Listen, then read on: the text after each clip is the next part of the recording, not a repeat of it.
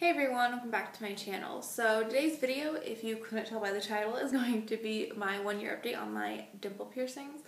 And I'm so excited that, I haven't had any severe complications with them where I've had to take them out. A lot of people are not so lucky, but I'm just very blessed that, I'm able to still have them. I have notes on my phone because I do have some stuff to update you guys on, so if you see me looking at my phone, I'm just, reading notes, that way I don't forget anything and I don't tend to ramble like I'm doing right now. So I'm just going to get right into it. So this is the 1-year update. I haven't done an update since my 6-month update. So overall they are doing quite well. The only main problem that I've been having is with this one, the right one. And 2 times since my last update, the 6-month update, it's gotten a bubble kind of on the side, right in this area, and it was just filled with lymphatic fluid, which is like nothing, to be worried about. If you don't know, dimple piercings are notorious for acting up, and I'm under the impression that that's something I'm gonna have to deal with, until I take them out, if I, ever do take them out.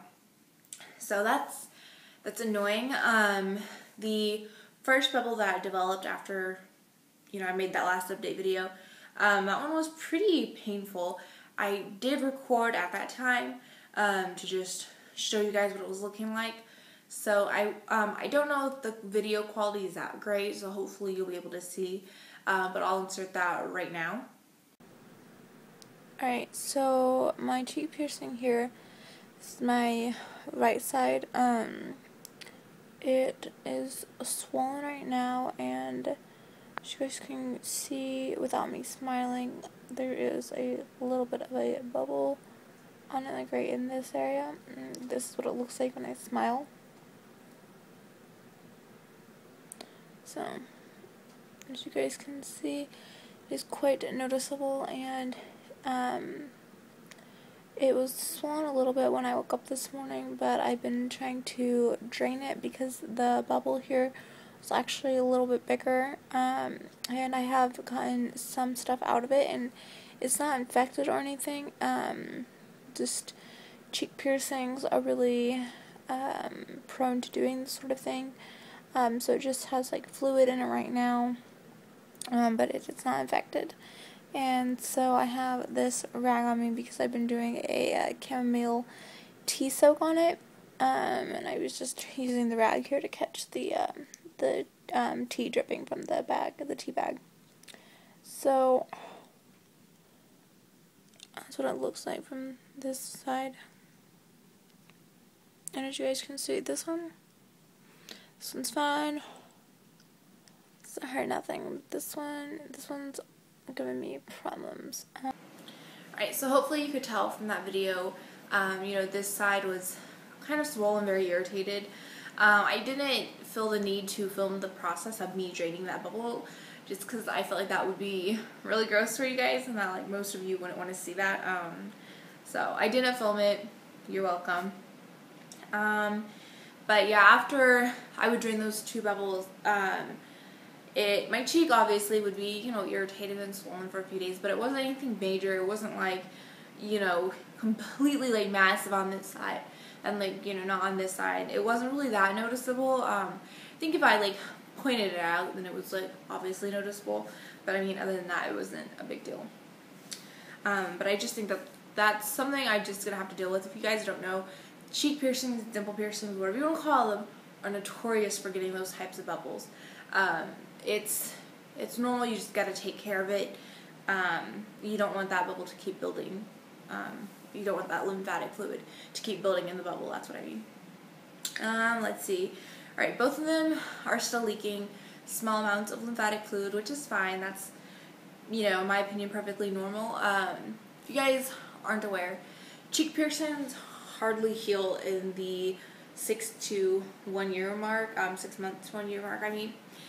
Most piercers, if they're good piercers and they are, kind of pros at doing cheek piercings, they'll tell you that most likely they won't be healed at that 6-month mark. It's going to be the 1 year mark. And sometimes cheek piercings aren't even healed fully at that 1 year mark. And you know, I've watched tons of videos here on YouTube where, you know, somebody will have their cheek piercings and they'll have them, you know, for like 3 years or, you know, more, and it's still leaking some fluid. So I'm not really concerned about it. It doesn't, you know, drip down my face or anything gross like that. Let's see what else. If you guys are wondering, I do still have the original bars put in. So if you have watched my, what was that video? Like day 1 through day 4, and like my 1 month update video and so on and on. If you've been watching my, you know, dimple piercing update videos from the very beginning, then those bars that I wore, my very first video showing them off, that's what I still have in. This one does have a little bit more room on it, which is fine. It doesn't really stick like out of my face or anything, which is obviously great. But the reason why I haven't changed them is because this one fits nicely, and I don't really have problems with this one, so I don't feel like I need to put a longer bar on it. And this one, since I have had trouble with it, and it does tend to swell whenever it's acting up, I like to have a bar that has some extra length. That way, it won't build up pressure and cause it to be even worse. So that's why I haven't changed them. I don't really feel the need to change them. And if you guys are wondering, I get this question all the time. I do not know the length. I do not know the gauge. I am sorry. I don't know. I never thought to ask my piercer whatever, you know, he was piercing me. But you know, it'll just depend on the piercer. Some piercers they want to put in, you know, the long and alien antenna looking bars, and others are like, no, you don't need that. That's just going to cause it to get more irritated. So it just kind of depends on the piercer. But everyone's, you know, cheek thickness is different. So just because I wear a certain length bar doesn't mean you're going to wear that same length bar, if you know what I mean. Alright, and that brings me to my last one that I have to tell you guys. I'm not cleaning them daily. They, you know, get cleaned whenever I wash my face. So, you know, 2 to 3 times a day. But now, since I do have like little diamonds in, and they're pronged, I don't know why I did that. I have a toothbrush that is just specific for these, that I can just kind of clean off, because, you know, makeup, sometimes the lymphatic fluid gets in the little prong areas and kind of gets it gunked up, and then they don't shine as nicely. So I do clean little jewels with the toothbrush. I don't think I've ever mentioned that before, but yeah, I think that's it, guys. I'm just very excited. You know, knock on wood, I don't have any real severe issues with them. I'm, you know, very, very pleased with how, you know, they've been. Like I said, this one, you know, occasionally, I think, you know, only 2 times since my last update video, which isn't bad at all. But yeah, I think that's it. If you guys have any questions about them, please check out my other dimple piercing videos. I have a whole playlist dedicated to all my piercings that you can check out. And if I don't answer your question in any of those videos, then feel free to ask me.